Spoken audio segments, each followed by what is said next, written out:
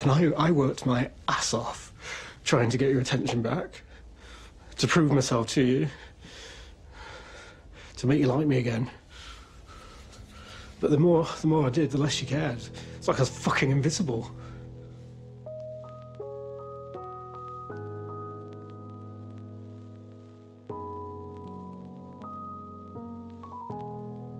So, I am a counsellor and psychotherapist, and today we're going to analyse the character Nate Shelley from the show Ted Lasso. We're going to discuss all of him, really, why he behaves as he does, perceives events the way he does, what can his role in the show teach us about his deeper feelings, and then also discuss the likely direction Nate Shelley would take things in the soon-to-be released Season 3. What would make psychological sense to happen next in terms of him?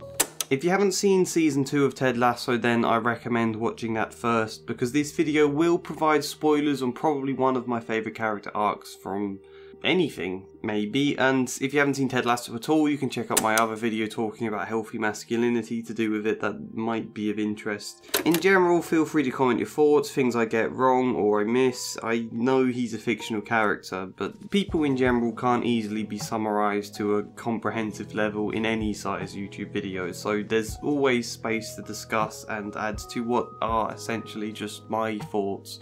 But yeah, let's get started, beginning I think with the most obvious side of Nate, which is his growth throughout the first season. Nate's position at the beginning of the show is pretty clear. He was actually the character I found the least interesting to begin with, because it appears like he's going to be that typical kind of stock character you do get from time to time. The very shy bloke with low self-esteem who feels unable to ever assert or express himself. A character whose struggles you laugh at and yet also feel great sympathy for, such as Ted from Scrubs, another show with Bill Lawrence's input. Do you feel confident about this, Ted? I'm not sure. I don't know what confidence feels like. What are you afraid's going to happen if you tell me? That you won't like my idea and it makes you hate me. Then you fire me, then I have to move back in with my parents and they'll be ashamed of me, and then everyone finds out back home and laughs at me until my face melts off. Excuse me. And to an extent, yeah, Nate does adhere to that slightly one-dimensional archetype. That's how the show directs us to look and think about him initially. Nathan is shocked that Ted wants to know what his name is. He's equally shocked when Ted remembers. When he has good ideas, he feels too afraid to share them for fear of being shot down, and he's bullied quite horribly by Jamie, Colin and Isa because he's not quite able to stand up for himself. I think early scenes of Nate do tread that line between something to laugh at and feel sympathy for. The idea of sympathy I think is actually a key point in all of this, and we'll come back to that later. But as a pretty clear example, in one of the first scenes with Nathan, we see him escorting Ted to meet Rebecca in her office, where he comes in, freezes, then runs off. And he then actually comes back a moment later in the background before seeming to change his mind and leaving again. No attention is drawn to that yet, but you can only imagine how much he must chastise himself over his anxiety there. I think it's touches like this that indicate we're going to see a deeper side to Nate beyond that stereotype. Touches like that that make you realise this isn't anxiety existing solely for a joke, but that there's a properly developed character there. Nathan is also quite clearly quick to scold himself over pretty much anything, as well as to expect scolding from others, even from the nicest man in the world, Ted, such as trying Nate's sports mic. Oh God, what? You know, suddenly Nathan appears like a child in school expecting his teacher to tell him off, except, of course, it's the reverse. But you continue to impress, Nathan. You remember my name. You know, when he expects certain punishments from someone who has given him no indication whatsoever to expect it, that suggests there's something more to do with Nathan himself going on here. Ted is super nice, but he's a man in a position of power. He's the team manager, therefore he's probably going to chastise me. And even with all the time Ted devotes in Season 1 to help Nathan feel valued and encouraging him, one of his first discussions with Ted in Season 2 still has him doing the same thing. Pressure makes pearls, right? Wait, that's wrong. It's diamonds. It's shit. Messed it up. I know it's an obvious point to make, but it's still an important one. Sometimes the reason we expect a certain type of treatment from others is because there's a little bit inside of us that thinks we deserve that treatment. Sometimes. Nathan is relentless in punishing himself for the tiniest of things imaginable. And perhaps in that context, it's entirely unsurprising he shows no ability to stand up to Colin or Isaac when they bully him. Maybe, it is conjecture, but just maybe there's a little part of Nathan that thinks he deserves the bullying and therefore allows it. We'll come back to the feel of punishment later when we get to his father though. For now, the arc of season 1 in terms of Nathan is the cliche, satisfying, wholesome one you'd expect of Nathan in this sort of story. A positive upwards trajectory, going essentially from a kit man people don't always know the name of, someone in the background only ever brought into the spotlight when it's to be bullied, and he grows instead to become a respected and important first team coach. Nathan just needs some confidence. That's what the message appears to be. Nathan just needs to learn how to assert himself, then he'll be fine. Just be assertive. Yes, yes. Brilliant, spectacular. Lovely, wonderful, it's wonderful. We hear so much, I think, about the importance of finding confidence in life, but there is a difference, I believe, between confidence and ego. Is it confidence, for example, that Nathan finds during his team talk when he moves from very nervously stuttering to this? The only African I know more imprisoned by their own thoughts is goddamn Nelson Mandela. Is that confidence, or something entirely different? Season 2 reveals a lot more to Nathan, all of which we're going to get into, but I'm actually going to begin with a very simple but crucial point about his suit. So, let me explain the situation first. In Season 1, they all have to attend a charity event. Nate, who owns no suits himself, opts to borrow one of his dad's, except, of course, it fits badly and doesn't look great, so Ted, spotting this early on, offers to buy him his own one instead, a kind act to help Nate feel more confident at the event. Except, after wearing it for many other occasions, it comes back round in Season 2 when Nate wears the same suit to a funeral. Is this the suit that Ted got you? What, this? Can't remember. Yes, yeah. Another man buying you clothes is infantilizing, yes? Well, no. You don't buy all my clothes. Most of them are gifts from my mum. This, of course, wounds Nate's pride a little. It would do, I think. As such, Keeley ends up taking him out to find a suit he can really call his own with a style that suits him. No pun intended. But that he can feel confident in. I guess there's two things here.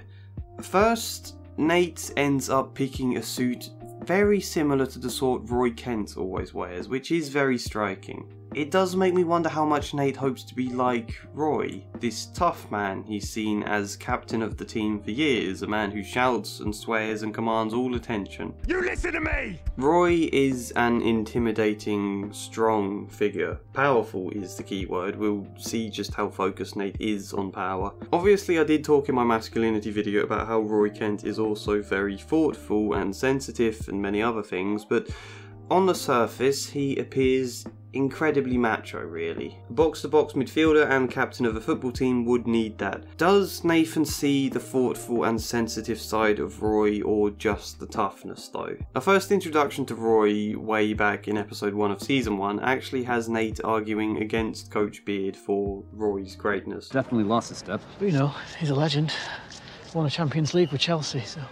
8 years ago. There's something about Nate's behaviour when he thanks Roy for telling Colin and Isaac not to bully him anymore that feels a little idealistic. Roy is Nate's heroic saviour. The close cling and the hug looks faintly like a kid holding their parent. I hope that makes sense. I don't mean it in a critical way as well. It just adds to this feel of Roy Kent as a powerful, idealised presence in Nate's eyes, a saviour. I just have to wonder if Nate looks up to him a great deal, the strong man. In the final episode of season 2, Nate looks completely shocked to hear Roy confess that Keeley's photo shoot hurt my feeling. How could anything hurt Roy's feelings? He's invincible. That's not right. In fact, though a little tenuous, maybe we can even build in this quote. But your speed and your smarts were never what made you who you are. It's your anger.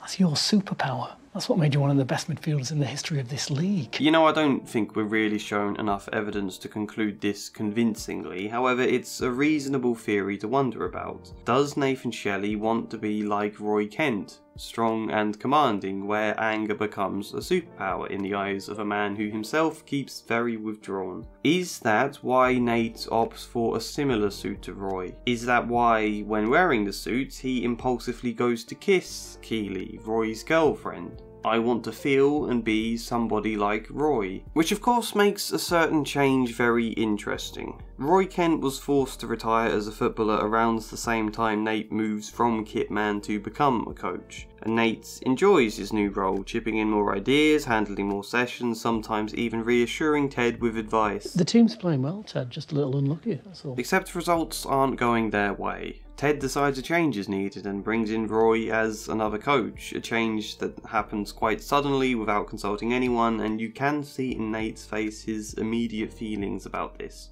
Is Nate upset because bringing in another coach goes against Nate's advice that they have just been unlucky so far? Does bringing in another coach make Nate feel undervalued? Why am I not enough? Why do we need someone else to come into? But Roy Kent in particular. If he is the man Nate in part attempts to emulate, then the actual Roy coming in would feel very much like a clear rival. He is who I want to be, I can't play that role with him around. And in the context of a rival, the fact he does kiss Keely makes even more sense, placing himself in a position to rival for her affections. Less because he wants Keely exactly so much as he wants to feel like Roy, like he could be a rival to Roy. After all, what appears to matter to him most isn't whether or not Keely finds him attractive, but whether or not his actions anger Roy. Nate is quick to confess what he's done. Tell me about it.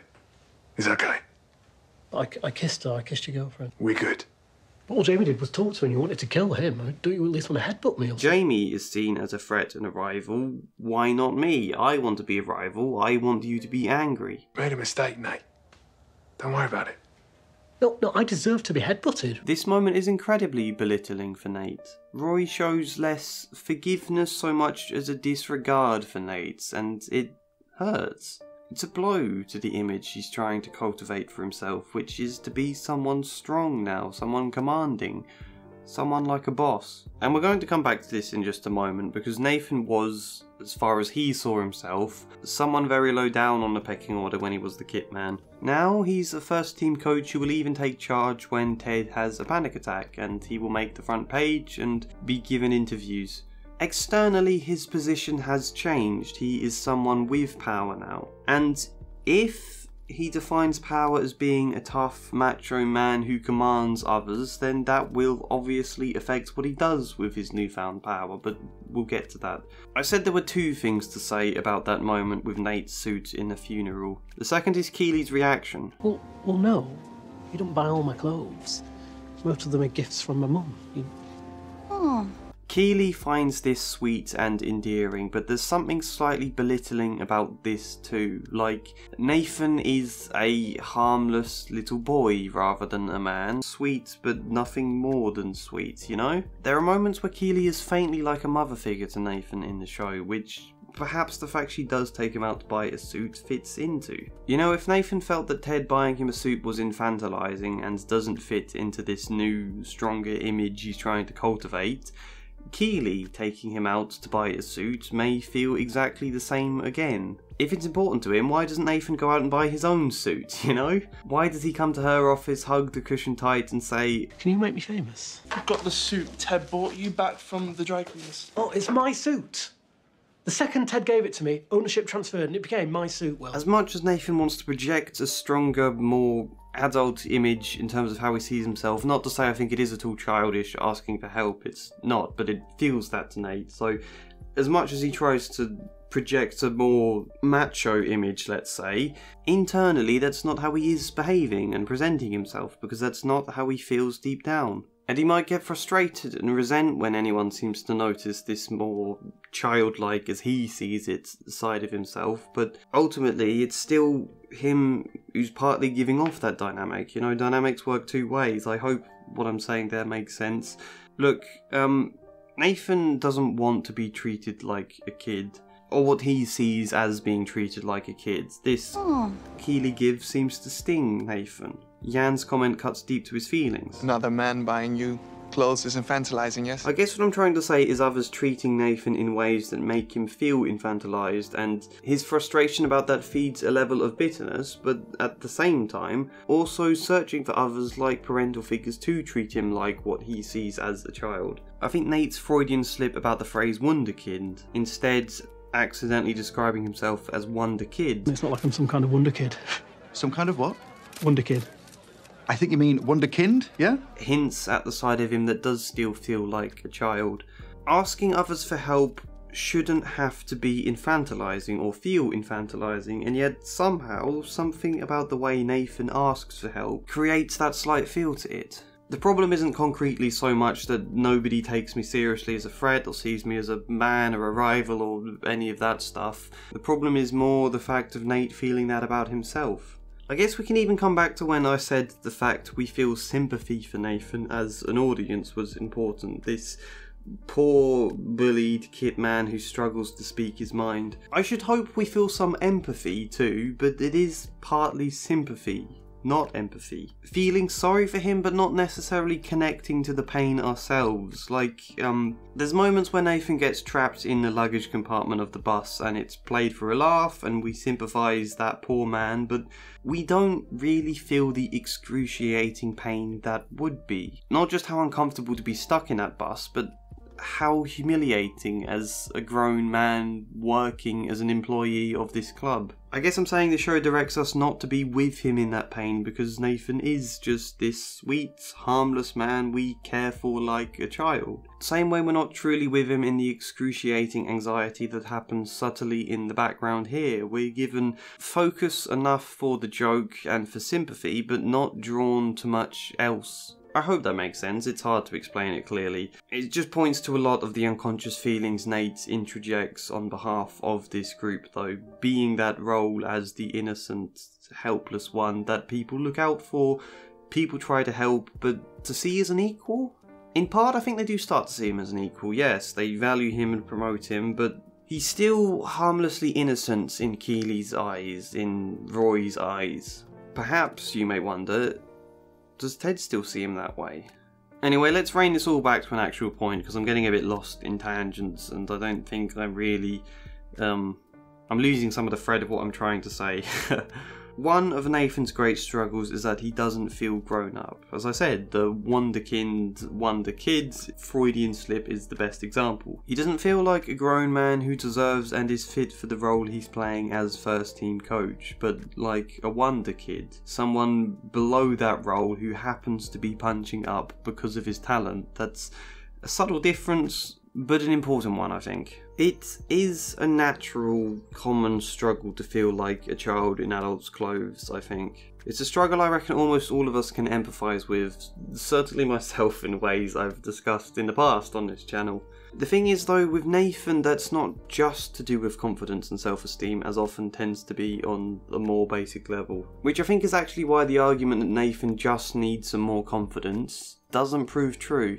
If we take everything we've touched on so far, we can say Nathan is deeply harsh on himself, probably looks on himself as someone weak and therefore seems to idealise those of strength and power. So much so that when given a little power of his own, he tries to craft a more commanding image for himself, which perhaps actually may be why he's taken in by Rupert in season 2. Seeing Rupert not as a manipulative, narcissistic and dangerous man, but just as someone powerful that Nathan might want to learn from and replicate. And thirdly, Nathan feeling infantilized, and whilst one side of him can feel deeply grateful, almost too much so, and like a helpless boy requiring saving, another side of him is frustrated that he does ever feel like that, and therefore pushes back against it, I think. I reckon that is one half of why his attitude towards Ted essentially changes. Ted, who was this father figure in season 1 that helped Nate grow so much, looking back on just how much he depended on Ted's help now makes him feel a bit weak and childlike, let's say.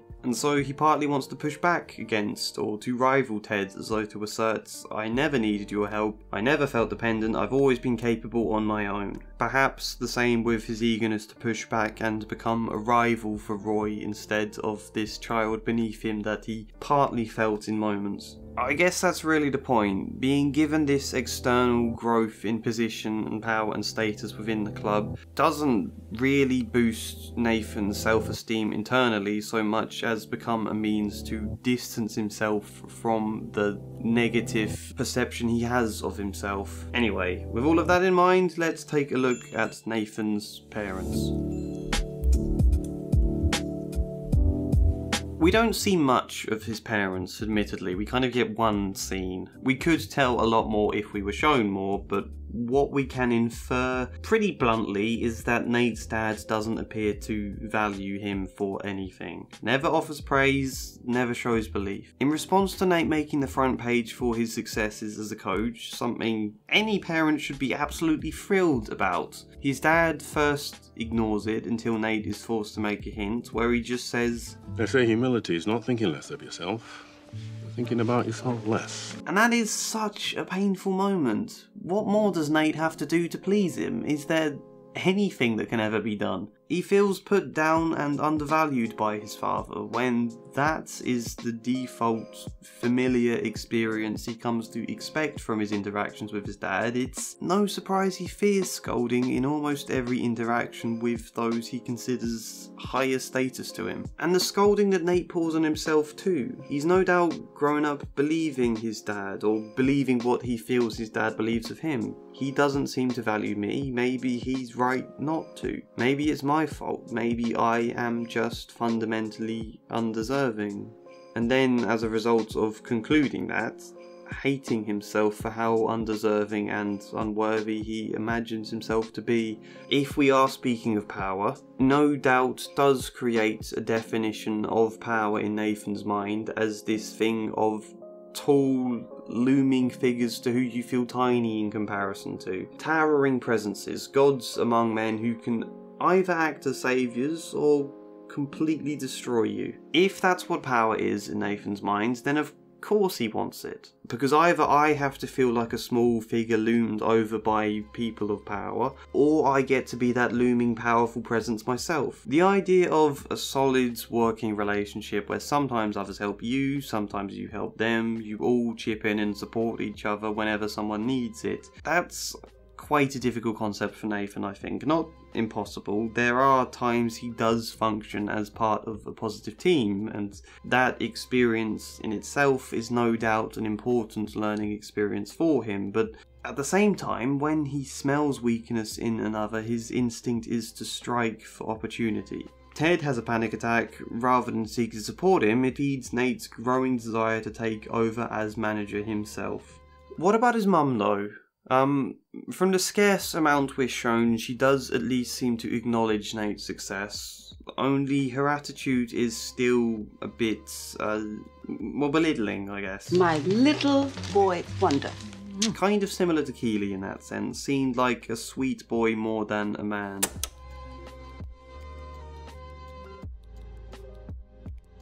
Yes, I remember it's a Wonder Kid. Well, Wunderkind, actually, is what I think I said. Mums, of course, can have a tendency to do this, or parents in general, wanting to keep their children as children rather than viewing them as adults. That is partly natural, but we can wonder if she perhaps takes it to an unhealthy extreme. Has Nathan grown up then feeling, as a result of his parents, perhaps like a helpless small child? I find this such a wonderful depiction of character because I think his parents do love him. I suspect if you ask, they'd say they cared deeply, and Nathan would probably agree, but that doesn't mean something unhealthy isn't also happening in their relationship. Something that ideally needs to be addressed. If Nathan wants to grow beyond these feelings, the best way is to try and resolve and work with that dynamic between his parents. I don't think his father is intending to make him feel small and weak. I think he believes that not putting things to his head too much or showing too much praise and approval encourages Nathan to grow. I think that's his attitude, and ideally Nathan can sit down and talk to him about that's not how it makes him feel. Not needing to directly criticise his dad, but to say, I know that's not what you mean to do, but it's how it makes me feel. It's not helpful. And the same with his mum. Having that difficult but hopefully worthwhile conversation. I think the reason just giving Nathan more of a role in the club, some value, all of that stuff, doesn't exactly fix things the way I guess it sort of does with Higgins. As I said, I think it's because none of this gives Nathan confidence so much as it gives him ego. The two aren't the same thing. Ego is about external stuff, external evidence you can use like proof to try and mask over the feelings beneath, whereas confidence is about genuinely internally feeling good. Look, I touched on this in my video about Jimmy Savile and in explaining narcissism. Narcissists don't actually think they're amazing deep down, really they think the total opposite. So terrible they deny the feeling, completely shut it out and spend their time finding external stuff to prove otherwise. Spending all the time thinking about how others perceive them, I guess, poring over the validation from newspapers or online discussion, finding the right clothes to suit the image you want to create. If I look like someone powerful, if I act the way powerful people appear to act in my mind, maybe I'll actually feel that powerful too. And it is to that extent you can question, is Nathan Shelley a narcissist? Perhaps a covert one? I'd say it's possible. I'd more on the side of seeing him with narcissistic traits rather than being a narcissist exactly, but it is a poignant question. Has Nathan spent his life desiring power and yet always feeling wholly unable to obtain it until Ted elevates his position in the community? Suddenly he has what he's always wanted. Now what? He has two choices. One, lose it all again. I feel like I don't deserve this position, therefore I'm at a great, massive threat of losing it. Or two, fight like hell against this perceived threat he worries about. Seek more and more evidence to prove how unlike the bullied kit man he is. Being a coach isn't enough. Next, I need to run trainings, then to handle substitutions, take the headlines, be the boss. Become a manager in my own right. Which I guess is dangerously addictive because in the short term it does feel like it's healing your wounds. But it's not just that he does either. At the same time there's also the fact of projecting all those internal pain feelings outwards onto other people. It's no surprise such anger comes out in that roast scene. Not just to Isaac and Colin who bullied him either, but to anyone he can possibly make feel like the weak one for a change. His treatment of Will, the new kit man, is where most of his projected feelings go. Nathan really is downright cruel to him at times.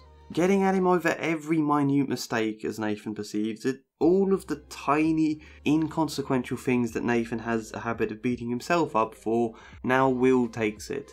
The spitting, I think, is also a great symbolic example. Rebecca tries to help Nathan become more assertive by showing him how she draws on this body language to psych herself up for important events and make herself feel more powerful. It's a sort of thing that can be effective in the short term, and she encourages Nathan to find something for himself, which comes to be spitting on a mirror.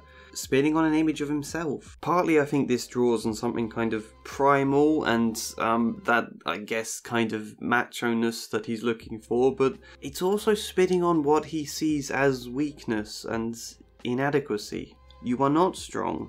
You are worthless. You can only do strong things when you spit on yourself and who you really are and pretend to be someone different. That's kind of the reverse of the message he needs. Nathan starts to resent Ted for being the boss where Nathan wants it for his own gratification. Needs it. Although not needs exactly. Needing is an emotion that would make him feel desperate and dependent and weak again in his eyes. So what's a way of reinterpreting this desire that can feed the ego instead? He can conclude, I deserve to be the boss. It's not I need it to prop up my ego per se. It's that I'm entitled to it. Let's talk more about Ted.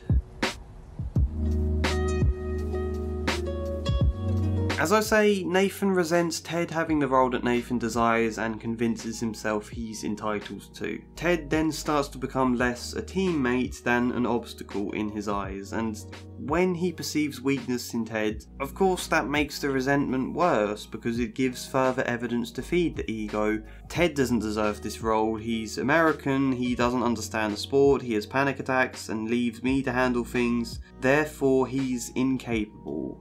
I am capable. I can project all my negative feelings onto him.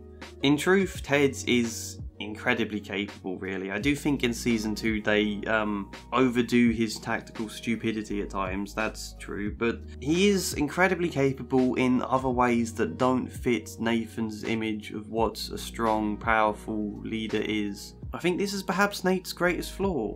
Never being able to recognise Ted's strengths, never appreciating the skills needed of a leader beyond that very traditional stereotype of a hard, stern, commanding presence. Let's look at the scene where Nathan reveals his feelings to Ted. You made me feel like I was the most important person in the whole world. And then you abandoned me. The first part of that sentence is season 1, Ted helping Nathan to grow, Nathan feeling like he depended on Ted for that growth at the time. The second sentence is all about Nathan's own interpretations affected by his feelings. Realistically, Ted didn't abandon him at all.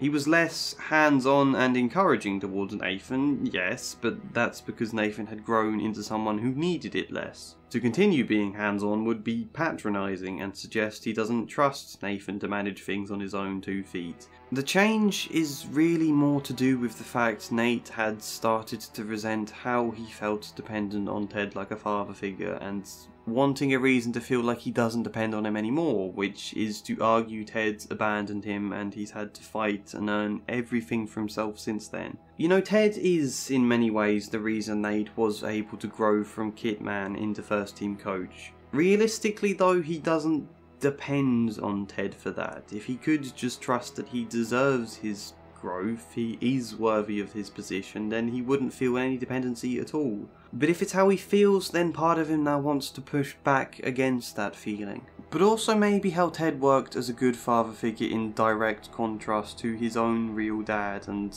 how confusing that experience is. It's unfamiliar. I'm used to father figures who don't value me. If I've got one who does that mean my real dad is wrong? Should I be angry with him? No, I don't want to be angry with him. He's my dad. I'm supposed to love him. He's what's familiar too. Ted's approach to me is different and confusing and unfamiliar. Therefore I'll attack it. Conclude none of his kindness was real. It was a trick. Ted must be full of shit. He abandons me just the same as anyone else does. And I worked my ass off trying to get your attention back. To prove myself to you. To make you like me again. You can more clearly see he's talking to his dad right now. It's so painful because this is exactly what he needs to be telling him, but he can't. His dad's too powerful and intimidating. I think in a healthy family relationship, you do go from an age where you depend on your parental figures massively and partly idealise them, to slowly becoming an equal in a way and supporting them sometimes as much as they support you.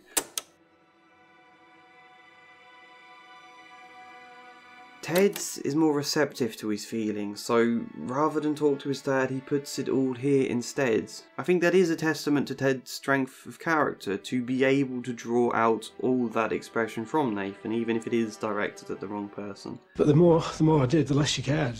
It's like I was fucking invisible. Like, despite all his success and new role, he still feels exactly the same deep down. Still feels like the invisible kit man. I haven't even got the photo I gave you for Christmas up in your office, just a picture of dumb Americans.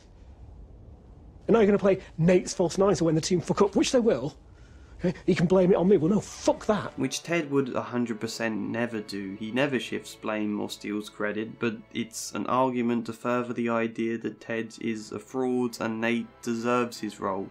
Everybody loves you. The great Ted Lasso, I think you're a fucking joke. Without me, you wouldn't want a single match and they would have shipped your ass back to Kansas where you fucking belong, with your son. Because you sure as hell don't belong here. So much projection going on here in a way that can, unfortunately, be realistic in certain situations. Ted fits in when Nate struggles to, or at least feels like he struggles to. I do think Nate actually does fit in quite well a lot of the time, but in order to convince himself he's worthy of the manager role, Ted has to be the opposite. Undeserving, the way Nate feels about himself. I even wonder, though this is definitely a stretch, if there's a little bit of the go back to your own country foreigner type sting to Nate's words here, which is almost certainly something Nathan's parents were told, probably Nate himself growing up at times by racist elements of the community. A horrible thing to be told, and yet here is a rare chance for Nate to push that feeling onto somebody else for a change. Maybe. That is admittedly conjecture though. But I do. I belong here. This didn't just fall into my lap, right? I earned this. I know you did, Nate. Following this, Ted tries to respond in a very kind and empathetic manner, but Nathan doesn't want to hear any of it. He tells Ted he's full of shit and storms off. Of course Nathan doesn't want to hear any of it, because anything Ted says will go against the feelings Nate just projected onto him. Perhaps even make him feel bad for attacking Ted so much, so he shuts it off and leaves. I need to be able to blame Ted for everything wrong, because that makes it easier for me. It's a terribly sad moment. One where there's very little Ted could do. Even as a counsellor, sometimes moments like this aren't ones to talk them through it. Sometimes all they're ready for right now is to vent all the anger. Dump you with the projected feelings and see how you work with them. Maybe a chance can come later to talk about and to rework this view, but we don't know if there is a chance or not. We never see. Following this match, our next sight of Nathan, the cliffhanger ending, is him as the newly appointed manager of Rupert's club, West Ham. I know this has been long and my throat is dying a little, but we're going to quickly touch on where I imagine things could go for Nathan next in Season 3. For Season 3, Nathan has very much set himself up to be Ted's rival, but it's very complicated. I think what Nathan wants and what Nathan needs are going to be in direct conflict with each other throughout the third series. What he wants will obviously be great fame and success. His ego will feed on social media recognition and on results, plus he'll want Ted to fail. We already saw at the end of the second season how he resented Ted's success because Ted failing would prove himself more worthy. What he needs, however, I think is both a chance to try and resolve his feelings and dynamics with his parents, but also perhaps a level of reconciliation with Ted. I don't think Nathan's burns their bridges entirely. I think Ted is a very forgiving person. It instead comes down to whether or not Nate can stomach the shame and guilt, I guess, and let himself apologise, or if those feelings are so unbearable he pushes them away and doubles down that Ted is a joke and a fraud and needs to be sent back to Kansas. Why does Nate need reconciliation with Ted? I think because he has been the closest thing to a positive father figure. For someone who expects scolding and shame, who may very well hit their lowest point if things at West Ham go wrong, he'll need someone very much like Ted to remind him it's okay, to tell him truly he isn't worthless, he's not a failure, that his whole self-esteem does not depend on success. Something which I suspect is the total opposite message to what his dad has been telling him the whole life, and is a total opposite message to what Rupert will probably tell him. I really hope Nate's new relationship to Rupert gives us space to see more about him as a character, because we've technically seen very little of Rupert. He's been on the periphery, but I think Season 3 will be the time for Rupert to more concretely grow into the main antagonist. Honestly, I think things will go terribly wrong for Nate as a manager. He's got the tactical understanding and the ability to coach people, but he altogether fails to grasp exactly what Ted's skill is and why he made such a difference to Richmond FC. Ted knows how to bring people together into a harmonious squad and how to help them be the best possible versions of themselves, inside and out. Nathan can't do that because he's kinda too lost in his own pain, too caught up projecting feelings of worthlessness onto those below him. He was downright horrible to Colin. He can be downright vicious when the team performs badly, which, yes, in certain circumstances can work in coaching. Good managers know when to give their players an absolute bollocking, but that's always about getting them fired up, never about breaking them down. Even the toughest of football managers always understand the value of respecting their players, of knowing their limits, and of knowing when something other than a bollocking is required. Nathan has the capability to do well, but when things turn sour, his defensiveness may take over. I think for him to succeed, he needs a really really good team of coaches and an assistant manager around him that can take charge in places where he's weak. He would need to be more a removed manager who just handles the tactical stuff and leaves the kind of running and man management and squad building to the assistants below him. Is he likely to get that in his backroom staff? Is he likely to let them support him and to delegate that kind of role? Not impossible, but also I don't think likely, no. I just don't think Nathan's ready for this role, and I think it's set him up very much so for a fall. That, I guess, is one of the great downsides of chasing ego and external fulfillment in that way. Sometimes you're not always quite ready for the roles you desire. That's where he would need Ted. Would Nathan seek him out? Rupert is his boss now, and very manipulative and a powerful man who is just the sort of person Nathan is easily susceptible to. I hope when things do wrong he can find a safety net in Ted, which is really kind of what I see happening for the season. Nathan will be the villain who ultimately becomes the victim of Rupert and then has to try and find redemption. And the reason I think Rupert needs to become a more integral character now is because that's really the one thing this show has alluded to yet not truly confronted yet. How to deal with, or what to think about, the toxic people in our lives, I guess. Jamie was open enough and young enough to be able to change with Ted's great skill, so was Rebecca, but Jamie's dad, Rupert, Nate... The show is yet to concretely say too much on the issue, which I think has been right. That's no criticism. It's a topic that deserves a spot as a main plot line, not to be crammed into the first 2 seasons. Hopefully season 3 provides that space. Largely, I'm very eager to see where the show goes next. Season 2 had some flaws, but where it mattered most, it delivered an impactful punch, and I'm hoping season 3 can do the same. So yeah, I think I've touched on most of the things I wanted to say. I will end with a point about aggression and just say that being aggressive doesn't make a person strong. Often it's actually a form of weakness disguised as strength. Keely and Rebecca encouraged Nathan to be more assertive, but in part he understood that to mean aggressive instead. I think I said something like that in my Sopranos therapy analysis actually. Being strong isn't about making others feel weak, that's to do with projection. Strength is about empowering those around you as much as yourself. I hope you got something from this video. Let me know all the stuff I've inevitably missed or gotten wrong. Build on all of this in the comments if you can. And obviously like the video if you liked it, subscribe if you want more stuff from me. Support me on Patreon if you want to help keep the channel going, but otherwise... hopefully see you next time. And as ever, a special thank you goes to Janice McMahon, Luke Hoare, Chichu Kaber, Michael Gallagher, In Squares, Dustin Paulson, Samara Salsi, Sharkoff214, Joshua C. Follier and Chad Bramwell. Thank you.